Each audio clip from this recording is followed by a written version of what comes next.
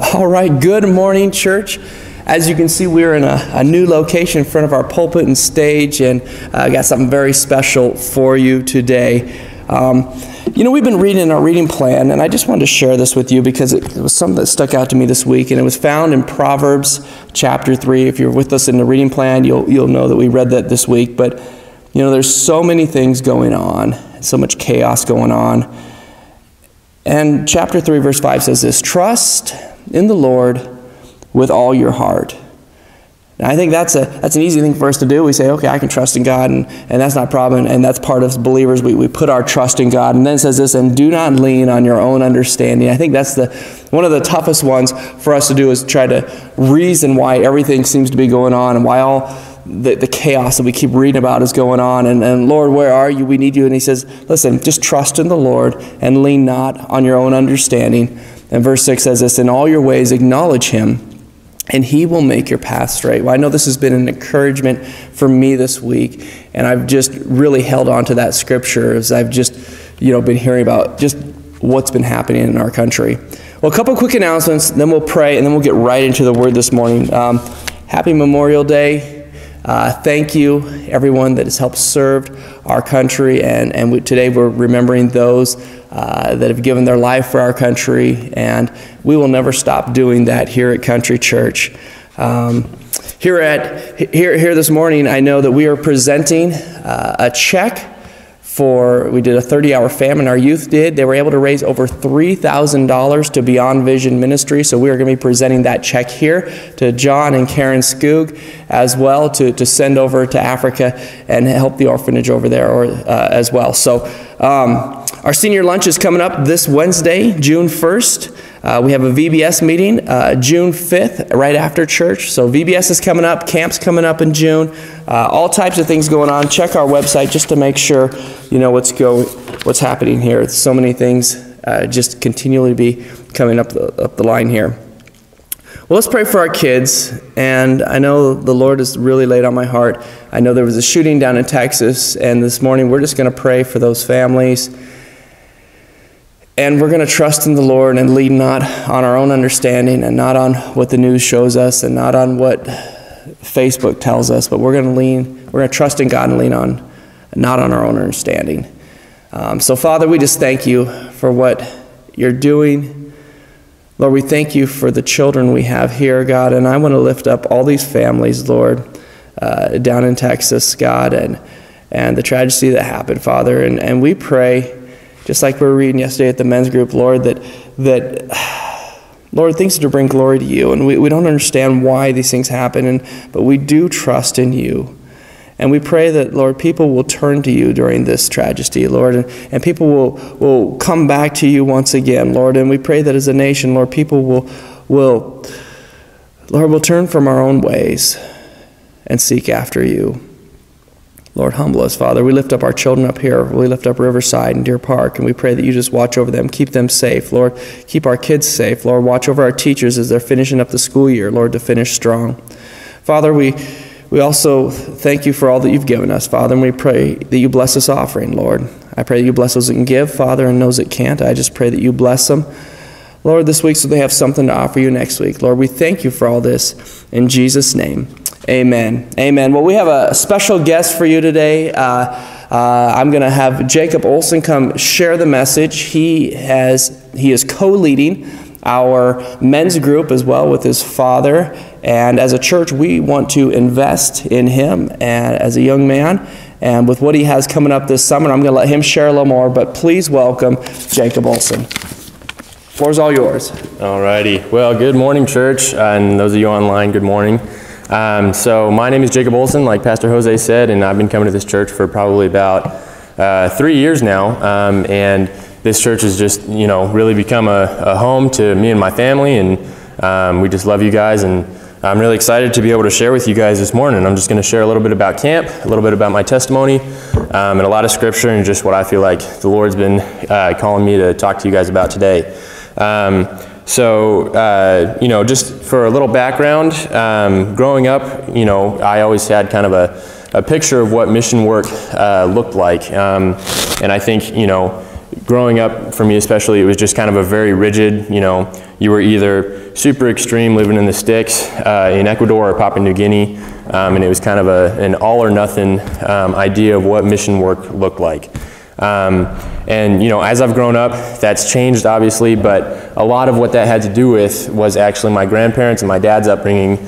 My grandfather was a missionary pilot with MAF, which is Mission Aviation Fellowship, and a lot of what his job was flying supplies to missionaries in villages all over the world, really. And so they would do medical drops and emergency evacs and stuff like that. And they lived all sorts of places. They spent time in Ethiopia, Ecuador, Mexico, and possibly the most challenging place of all, they did spend some time in California. No, I'm just kidding. But they did spend time there, but that probably wasn't the most challenging of their adventures. And so growing up, I heard all sorts of stories about, what that mission work looked like for them, and how, the Lord worked in incredible ways just throughout my dad's childhood, and how that affected him growing up, and just the provision that they experienced, and also just the powerful ministry that they were able to be a part of. For those of you that are familiar with Nate Saint and Jim Elliott, the missionaries that were killed by the Harani tribe in Ecuador while they were trying to minister to him, my grandpa actually got to work with that tribe directly after that tribe had received the gospel. Because of brave men like that, we mainly hear about Nate Saint and Jim Elliott, but there was also Pete Fleming, Ed McCulley, and Roger Youderain, and those men all gave their lives in ministry, and they dedicated their life to ministry in life and in death, and now they're rejoicing with the Lord Jesus Christ, and they got to take part in that. And my grandfather and my dad and their whole family got to take part in that too, just growing up and being able to work directly with that tribe. And it's just a very powerful story, and that always had a very big effect on me. Nate Saint was always one of my heroes growing up, and it's just a very, very powerful story. If you haven't heard the story, I encourage you to look into it. It's all over the internet. You can find it anywhere. But yeah, just extremely powerful. And so some of those stories I was talking about, that my grandparents and my dad and his siblings experienced. My grandfather, at one point when he was a pilot in Ecuador, he actually there was this point in time where there was a tornado, and he actually, flew right through it on accident.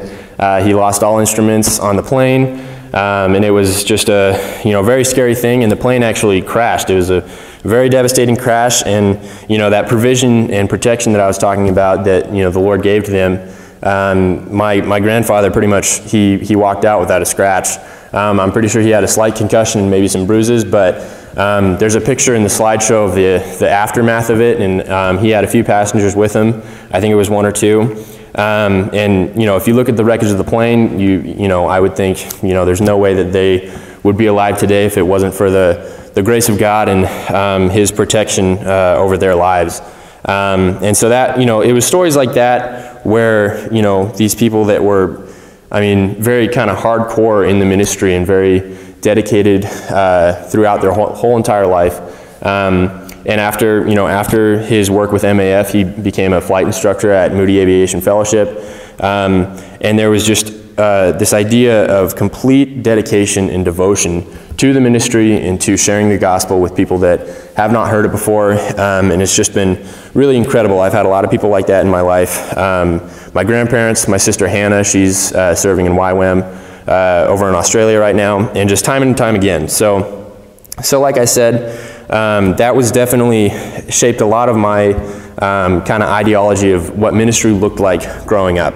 And as you can guess, today I'm not preaching to tell you that is what it looks like. I think ministry, it speaks nothing of occupational exclusiveness, and it doesn't, nowhere in the Bible does it say, so you want to be a missionary, well, you're going to have to quit your job, move to Ecuador, and live out in the sticks for a while. I think that the ministry here, where you're at, and where God has placed you right now is incredibly important and is just as thirsty as it is over there. And there's just incredible opportunities if we just take hold of them and answer the call that the Lord has given us.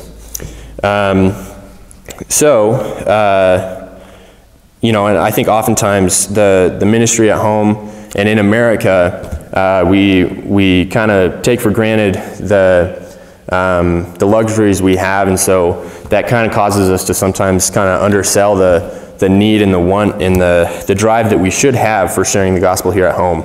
And so that's kind of where I'm coming from this morning, and I'm just going to share with you guys a little bit about camp and how that has been the ministry that I've been able to take part in, and I'm looking forward to returning to this summer. So our first kind of section we're going to go over with is about zeal.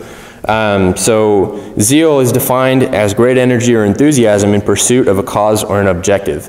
And I think zeal is just the perfect word to describe what our relationship with Christ should be and what our relationship with ministry should be, and just how that should look in in our lifestyle and also just in exclusive ministry opportunities.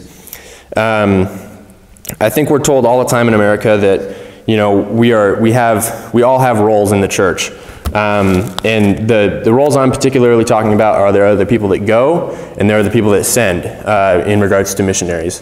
And I think that's absolutely true. There are people that are called to go and be a kind of active, exclusive a part of that ministry. And then there are people here that stay home and they support them financially. They support them through prayer.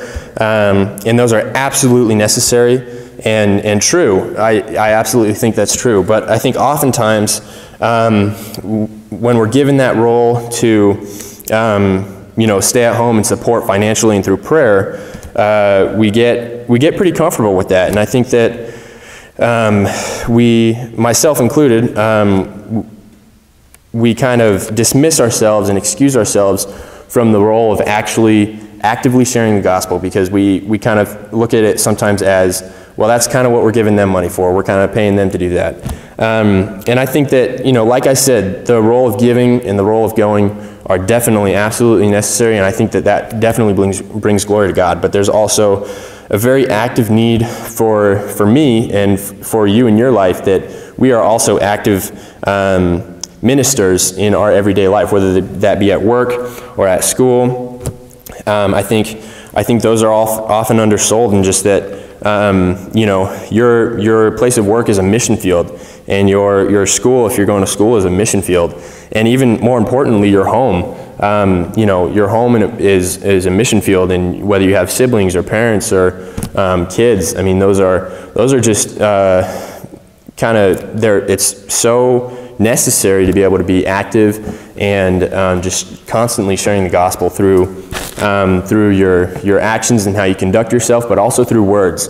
I think that's another thing that's also very dangerous, is it's just that we kind of undersell the necessity for words and words also. And I think, a lot of people, we kind of sit behind we lead by example, which is, like I said, is absolutely true, and that's necessary. But there also comes a time and place where there needs to be direct affirmation of the gospel and proclamation of the gospel verbally, because people can sit back and wonder why that guy's such a great guy, and why he all sorts of examples, just that can be a great person, but that if you don't verbally proclaim the gospel of Christ and why you are that way, then there's going to be, it's really not sharing the gospel with them. And it is leading by example, but there's got to be more direct driving at that.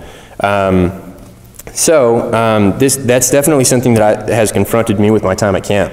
For those of you that don't know, for the past couple of years I've been serving at Kokolala Lake Bible Camp, and for those of you that haven't heard of that before, it's a pretty small camp just south of Sandpoint over in Idaho, and serving at this camp has definitely been one of the biggest honors of my life. And when I first started at camp, I was probably a foot shorter and way less grown up than I am now, but it's definitely just had a huge impact on me and the person that I am today. And funnily enough, I actually never attended the summer camps. before I started working there, I attended a series of the backpacking camps there, which are just incredible. If you guys ever get the chance to go backpacking, I encourage you to do it. Just being able to absorb God's creation like that and just get to experience that firsthand is just incredible, and I can't talk about that enough. It's just a very, very incredible personal experience. So the backpacking was kind of what got me started with camp, and ever since then, I've just kind of been sticking my foot more and more in the door. And eventually I put in an application and I became a staff member there. And so you kind of have your general staff members where you serve once or twice, 1 or 2 weeks out of the year, and then, you go home. And so I did that for a year or two, and then last year was my first year actually as what's called an ISSM, which is an In-Faith Summer Staff Missionary. The camp is under the umbrella of In-Faith, which was formerly known as the American Sunday School Association. It's a very large mission organization, and so they were actually the founders of this camp, and it has since then changed to In-Faith Ministries. And so yeah, getting to be a part of that is just really, really incredible, and this camp has had a huge effect on who I am, and the relationships I've made there are ones that I anticipate lasting a lifetime, and it's just really, really incredible, and I'm really excited. I'm going back this year, and I think it's just going to be a really great opportunity to just spread the gospel more with these kids. We have hundreds of kids throughout the year. I think our biggest camp last year was about 300 kids that were there for 1 week. That was for the 11 and 12 age group. So they have teen camp, they have 11 and 12 year olds age group, and they have 9 and 10 year olds and 7 and 8 year olds. And so that pretty much 4 weeks of camp, and then there's a family camp also. And just a really great opportunity for me just to have fellowship with my other staff members, and also just get the opportunity to share the gospel with these kids. It's just very, very exciting, and I'm just overjoyed that I get to go back again this year and just take part in that ministry. But kind of the point of what I'm going to be talking about with you guys today, or what I am talking about with you guys today, in the idea of zeal, is that does not only apply to my time at camp. And oftentimes I treat it like it does. And I think it's really easy to have zeal and that enthusiasm and that drive and that excitement for the gospel when you're in a healthy, flourishing environment where God and the gospel are the main goal of the entire reason you're there. And I just think that, when you get comfortable in that environment, it's very easy to be zealously pursuing a relationship with Christ and, having drive and motivation to pursue that. But then you get home and you're, back at work. For me personally, when I'm, back at work, going back to school, whatever that looks like, I find that excitement that I had for the gospel during camp and during, while I was in that season, it definitely kind of starts to dwindle. And I, find myself just not being quite as excited and motivated to share the gospel, or sometimes even pursue my own relationship with Christ like I should. And so I think my theme verse at camp has been Colossians 3:22 to 25, and I think that I think it's something that I need to apply to my life as well, not just my theme verse at camp. So I'm gonna read that for you guys right now. So verse 22 of Colossians 3 says, "Slaves, obey your human masters in everything. Don't work only while being watched in order to please men, but work wholeheartedly, fearing the Lord. Whatever you do, do it enthusiastically as something done for the Lord and not for men." 24, "Knowing that you will receive a reward of an inheritance from the Lord. You serve the Lord Christ, for the wrongdoer will be paid back whatever wrong he has done, and there is no favoritism." So I just love this passage, and I think particularly I want to focus on mainly 23 and 24. I think those are probably the best verses in the Bible that really portray what our relationship with Christ and what our experience in ministry should look like. The wholeheartedness that is mentioned in verse 23, where it says, "In everything you do, work wholeheartedly in fearing the Lord." I mean, that's just a huge, huge factor in what our ministry should look like, and how it applies to our personal lives too. And that when we're pursuing a relationship with Christ, we're pursuing that wholeheartedly, and we're in it for for the long run, in the long haul, and that we are devoting everything we have wholeheartedly to our relationship with Christ, to sharing the gospel, and to proclaiming victory, the victory that we have through Christ. And I think that's just a huge message that is just really incredible. And then also in verse 23, or in verse 24, where it talks about that enthusiasm and okay, wait, hang on, sorry, I messed that up. The wholeheartedness is in verse 22, and the enthusiasm is in verse 23. The enthusiasm where it says, and whatever you do, do it enthusiastically, as if it was something done for the Lord and not for man. And that, I think that is mainly the verse that applies in every regard of our life, whether that be at work, at school, at home. Oftentimes we get stuck in kind of the monotony of our everyday lives, and we kind of forget why we're doing what we're doing. And this verse just talks about that. And everything you do, it should be for the Lord, and you should treat it as if you were doing this to glorify God.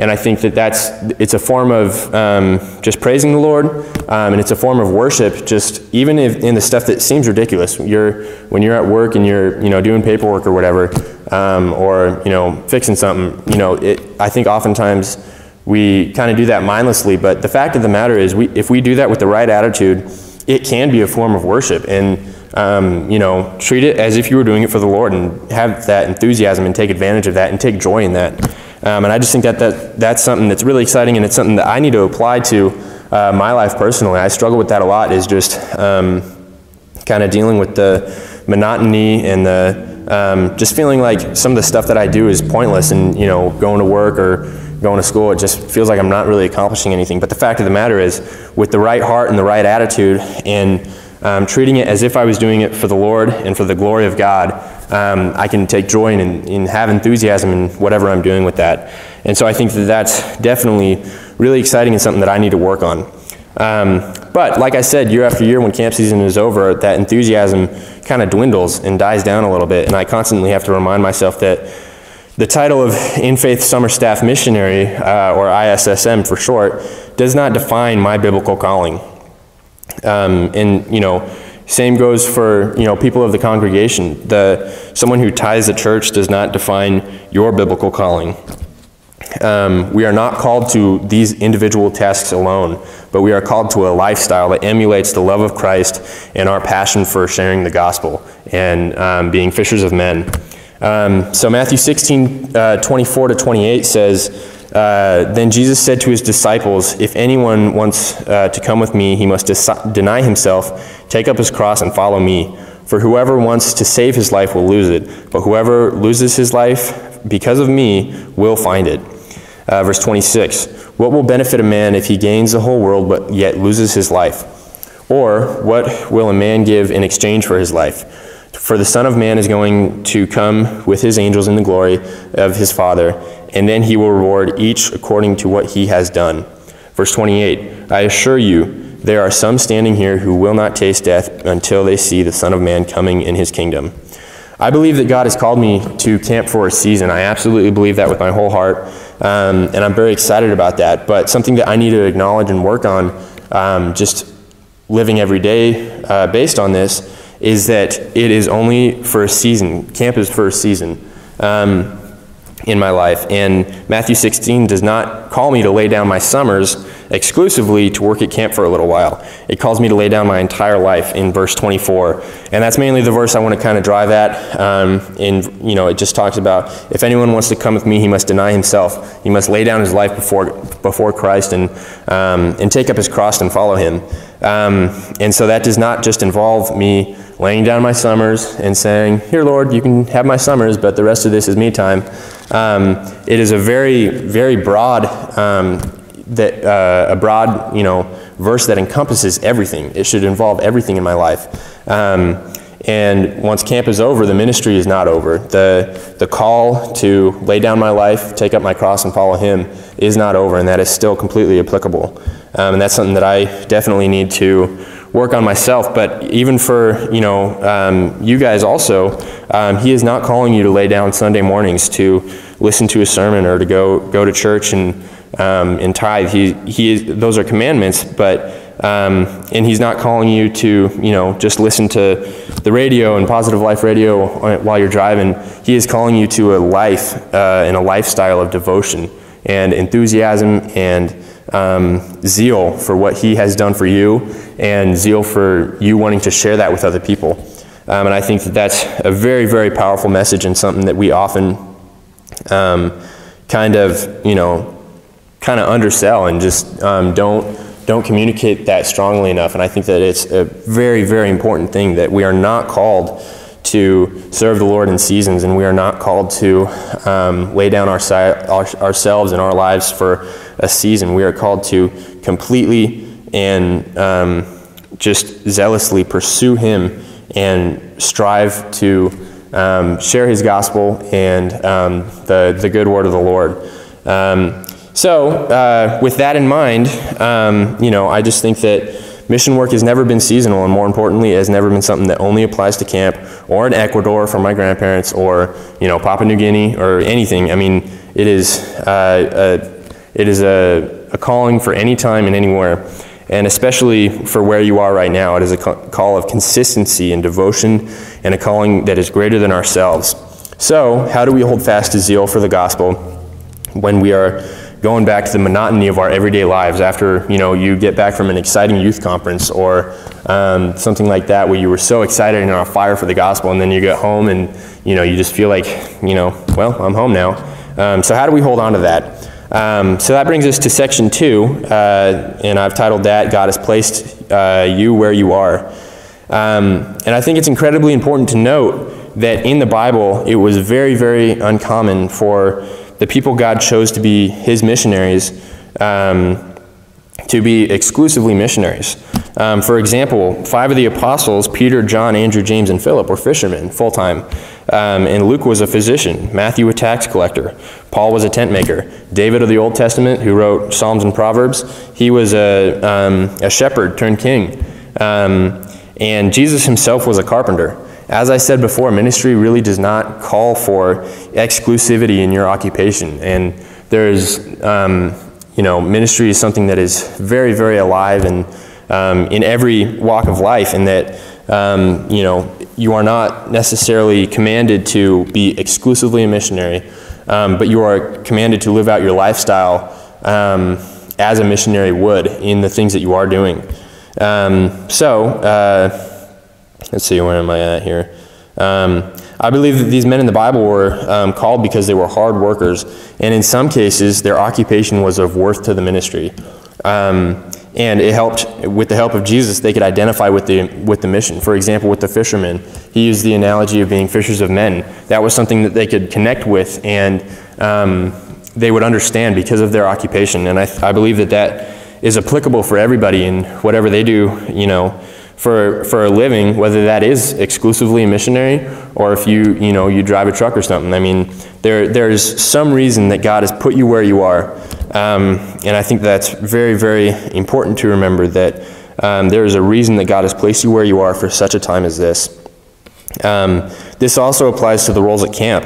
Every role, from the directors to the cooks to the cabin leaders, Timothys, or programmers, and all the other ones I'm forgetting, they are absolutely necessary and just as applicable as the next for the role of ministry and what that looks like at camp. And that's the analogy about the body of Christ, the church being the body of Christ.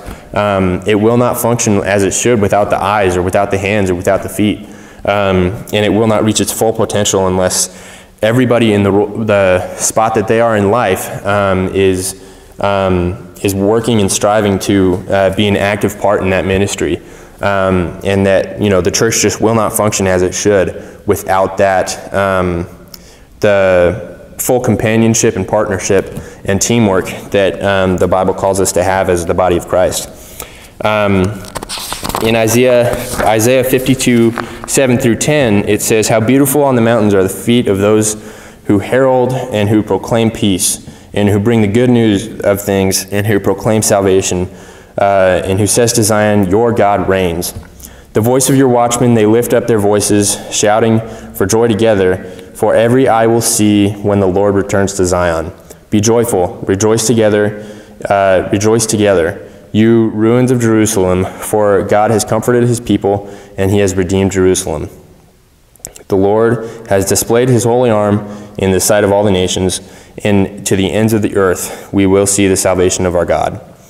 Now, for the sake of an analogy, I read this verse mainly driving at verse 7, where it talks about how beautiful are the feet of those who herald and proclaim peace, and who bring news of good things, and who proclaim salvation, and who says to Zion, your God reigns. This verse is also found in Romans, where Paul is talking about how beautiful are the feet of those who do the work of the Lord, and who are a part of that ministry and get to partake in that and be active in that. And for the sake of an analogy, regarding feet, it sounds kind of goofy, but Pastor Jose, whenever he's up here, he wears his nice gray dress shoes, and they look real crisp, and they're good-looking shoes. But something that I want to remind you guys of is that beautiful feet does not only apply to my grandparents' feet when they're in Ecuador doing the work of the Lord, or to my sister Hannah when she's over in Australia proclaiming the gospel, and just that it's not just applicable to that kind of work. A dusty old pair of cowboy boots or fireman boots or even flip-flops, believe it or not, are just as applicable to ministry as Pastor Jose's nice gray shoes. Now, like I said, I know that sounds kind of like a goofy illustration there, but I really think that kind of helps, connect the dots there. I think a lot of people, myself included for a period of time, pastors and missionaries were kind of looked at as, they're the ones that do that role and I do mine. But we all have a calling to answer, and the calling is the same for all of us. The Great Commission does not only apply to the pastors and to the missionaries. It applies to every single person that has put their faith in Christ, that the Great Commission is alive, and we need to answer that calling with enthusiasm and zeal, especially where we are now. Let's see, I'm losing my train of thought here. Like I said, all those lines of work and those pairs of shoes, like I said, they apply to ministry just like Pastor Jose's nice dress shoes do, that he only wears on Sunday morning. And but they only apply if the person wearing them is pursuing Christ with reckless abandonment and sharing the gospel like there's no tomorrow. So, what are you doing with the shoes you are in, and are you blending in with your coworkers, or are we being the salt that we are called to be, the salt of the earth? So that brings us to section 3. Reckless abandonment is what I've titled that. So this is my last point, and I just want to, I hope I've challenged you thus far to live your life as a ministry, but let's round this off with some encouragement, and I'm going to do that by reading Ephesians 1, actually, the whole passage. So, Paul, an apostle of Christ, by God's will, grace to you, and peace from the God our Father and the Lord Jesus Christ. Praise the Lord and Father of our Lord Jesus Christ, who has blessed us in Christ with every spiritual blessing in the heavens. For he chose us in him before the foundation of the world, to be holy and blameless in his sight, in love. He predestined us and adopted us through Jesus Christ for himself, according to his favor and will, to the praise of his glorious grace, and that he favored us in the beloved. We have redemption in him through his blood, and the forgiveness of our trespasses, according to his riches and grace, that he has lavished on us with all wisdom and understanding. He has made known to us the mystery of his will, according to his good pleasure, and that he planned in him, for the administration of the days of fulfillment, to bring everything together in the Messiah, both things in heaven and things on earth. We have also received an inheritance in him, predestined according to the purpose of the one who works out everything in agreement with the decisions of his predestined, according to the purpose of the one, I read that line twice. Oops, my bad. So verse 12, so that we who had already put our hope in the Messiah might bring praise to his glory. When you heard the message of truth in the gospel of your salvation, and when you believed in him, you were also sealed with the promised Holy Spirit. He is the down payment of our inheritance, and for the redemption of possession to the praise of his glory. This is why since I heard about your faith in the Lord Jesus Christ and your love of all the saints, I have never stopped giving thanks to you, for as I remember you in my prayers. I pray that the Lord Jesus Christ, the glorious Father, and the glorious Father would give you a spirit of wisdom and revelation and knowing of him. I pray that the perception of your mind may be enlightened and that you may know what the hope he is calling and what the glorious riches of his inheritance among the saints are, and what the immeasurable greatness of his power to us who believe, according to the work of his vast strength. Verse 20, he demonstrated this power in the Messiah by raising him up from the dead and seating him at his right hand, far above every ruler and authority, power and dominion, and every given title, not only in this age, but also in the one to come. And he put everything under his feet and appointed him head over everything for the church, which is his body, the fullness of one, and who fills all things in every way.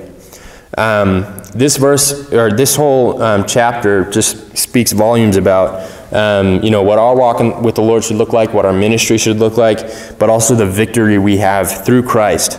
Oftentimes, myself included, I think we here in the church, we approach sharing the gospel like there will be an unknown outcome or an unknown variable.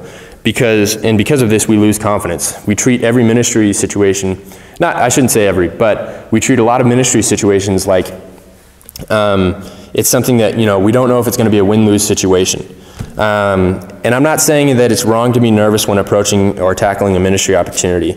I mean, heck, I'm pretty nervous standing up here, but so I'm not saying it's wrong to be nervous, because it's not. I think that nervousness is natural, and I think that in some cases that can kind of speak to the reverence you have for what you're about to do, and just that being nervous about that can communicate that you think it's a very important message. And so I think that can be a good thing. But what I am saying is that as we approach ministry, or oftentimes we approach ministry like we were putting up pamphlets and asking people to help win a war or join an army because we need as many people as we can to defeat Satan.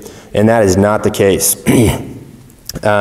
What that verse has to say, or that whole passage has to say, is that our battle is already won. We have the victory through Christ. Our roles as missionaries are not to recruit soldiers because we need as many people as we can get. It's to proclaim the victory we have in Christ that he claimed 2,000 years ago on a cross. Victory that we have no credit in, but that we have every part in through the redemption of Jesus Christ. So yes, it's true that we do not know how people will react when we share the gospel. They might get very angry. They might just be rebellious. They might, be judgmental. But the point I'm trying to make is that given the victory we have in Christ, that's not really our concern. We share the gospel zealously and enthusiastically, and then God will take care of the rest. And if we communicate the gospel effectively, then that brings glory to him. And if we, communicate the Bible with truth and justice, and don't mix our words, and don't communicate it in a false way, then that brings glory to God, regardless of the outcome and regardless of how the people that you're ministering to accept that. That brings glory to God. It's true that we don't know how people are going to react when we share the gospel, but our confidence was never meant to come from that assurance that they would accept it. That was never the goal of ministry, is that we could be confident that these people would buy it hook, line, and sinker, and that, they would pat us on the back and say, hey man, you're a great missionary. That is never the goal, and that never was the goal. Like I said, the goal is to proclaim the victory that we have in Christ. So yeah, our confidence comes from the fact that Jesus conquered, and we get the privilege of spreading that news, regardless of the reaction and regardless of the consequences. And the truth of the matter is we have it very easy here in America. In many countries across the world, people are being killed and martyred for spreading the gospel. And the fact of the matter is they are doing it anyways, and so we have no excuse to not still be pursuing that ministry here in America, because we have it easier than 90% of the people in the world. People all over the world, in China, in North Korea, in many other places, they are being persecuted relentlessly And I think oftentimes in America we complain because the air conditioning wasn't high enough or because the seats were uncomfortable at church. And we really, really do not have a place for that kind of complaining, because there is a greater calling that we should be answering, and we in America have the most resources, and we have it the easiest to be able to answer that call and to proclaim that message to the people in our homes and the people at work and the people at school and just the people we interact with. So, but like I said, I'm not saying don't be nervous, because that's not the message I'm trying to convey. Nervousness is okay, but we should still have confidence in the message that we're bringing. You can be nervous as heck, but still have confidence in the message that you're displaying, because it's the Word of God and the Word of truth, and you can have confidence in that. Excuse me. To go back to what I said earlier about Jesus being a carpenter, yes, that is true, and 5 of the apostles were fishermen. Paul was a tent maker, my grandpa was a bush pilot, my dad a truck driver, my mom a mom, and I'm working at camp. Many of you, we have quite a few firemen in the church. We have many veterans, which, by the way, thank you for your service with it being Memorial Day. This applies to being in the military also, but we have veterans, and we have a whole lot of people in this church that are retired, but we all know what that means. Oftentimes, many of the people that in this church that are retired work more than they do when they had an occupation, but the calling is still alive, and the responsibility remains the same. So take action and live out that responsibility with a shameless and reckless abandonment for the things of this world, and with full devotion to the mission that we have in Christ. What I mean by reckless abandonment is pretty much what I just said, that you have reckless abandonment for the things of this world. You're ready to throw all those away in the hopes and in the zealousness and enthusiasm of being able to share the gospel. The things of this world should be very, very, very low, or not even on your priority list, and you should have reckless abandonment and be willing to abandon all of those things for the sake of sharing the gospel. That's something that I struggle with personally, and so I just want you guys to know I'm not just coming up here to point the finger. This is very much applicable to me in my life, and it's something that I struggle with constantly. It's just that, some of the things in this world and some of the luxuries here are pretty nice, but the fact of the matter is this is not our home. This is not our permanent place, and our home is in heaven with the Lord Jesus Christ, and we should be we say that all the time, but oftentimes we don't act like it, and we act like this is our home. But the fact of the matter is it's not, and heaven is our home, and we should want to be proclaiming that to the rest of the world. So, like I said, take action and live out that responsibility with shameless and reckless abandonment for things of this world, and full devotion to the mission that we have in Christ, the Great Commission. So with that, I'm just kind of going to close it off with some prayer time like Pastor Jose normally does. So I got a few questions for you, and then I'll close in prayer. So number one, do you feel like you've lost your zeal or your enthusiasm or even your drive? That can go for your personal relationship with Christ, or what we've been talking about, where it's in regards to sharing the gospel. I think becoming idle in your personal relationship with Christ is very easy. But, for those of you that don't struggle with that, it can be difficult to still have that drive and enthusiasm for sharing the gospel. So if you feel like, you've lost your zeal and your enthusiasm and your drive, I want to pray with you this morning. Number two, are you unsure why God has placed you where you are? Does your work seem pointless and you feel like you're at a dead-end job? Or do you feel like your schooling is not going anywhere and you just feel like you're wasting time? Has the monotony of your work become overwhelming, and do you feel like you are achieving nothing? I want to pray with you, and I want to encourage you that that is not the case. As I said before, God has placed you where you are for a reason. There's not, and oftentimes we don't know what that reason is, but there is a time and a place that God has called you to be, and you are right where that is right now. So I can't tell you what that reason is, but I can tell you that there is a reason. And, I can tell you that it's probably somehow or another so that you can be a living testimony to the people you're surrounded by. And, you should be sharing the gospel where you are. That's what I'm trying to tell you. But yeah, are you unsure why God has placed you where you are? I want to pray with you this morning. And number three, do you feel like you often forget about the victory we have in Christ? And is that affecting your confidence in sharing the gospel? Like I said, we approach ministry, myself included sometimes, we approach ministry as if it's an unknown variable and an unknown outcome, and we don't know how these people are going to react, which is true. But the confidence of the message we are sharing should be our motivation and our driving factor, and that should be what we take joy in, what we find our enthusiasm in, and what we find our strength in. So do you feel like you've forgotten, at times you forget about that victory, and you kind of let it sweep itself under the rug, and then you get nervous and overwhelmed by the things of this world? I want to pray with you this morning. So with that, let's end with a word of prayer. Dear Lord, I want to thank you for this day, and I want to thank you for this congregation. I want to lift up just whoever is watching this right now, and I pray that you would encourage them and just help them to understand that the victory that we have in you is very, very enduring, and the grace we have in you is very, very enduring, and that there is a reason that they are where they're at right now, whether that be occupation related or schooling related or even just a state of mind. I pray that you would just encourage them and just let them know that you are there with them. I pray that if they feel like they've lost their zeal or their enthusiasm for your message, I pray that you would just reignite that in them and light a fire in them, and just that you would use them like never before, that they would share the gospel with reckless abandonment, and just really, really drive and pursue a relationship with you stronger than it was yesterday, and even I pray that it'll be even stronger tomorrow. So I pray that you would be with them, and I pray that you would just remind this congregation and the Christians all across the world that the victory they have is in you. Our victory and our inheritance is sealed.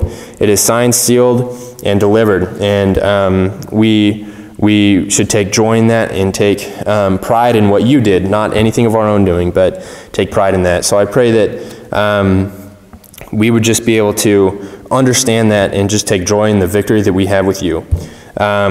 And I just pray that you would bless the rest of our week as we go into this next week, and I pray that you would keep this congregation safe, and that you would just let the person watching this know that you love them.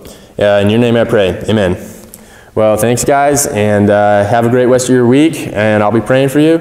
And just thanks for hearing me out a little bit and just hearing about camp and the ministry that I'm a part of, and I hope that you've been challenged and encouraged through this. So thanks a lot.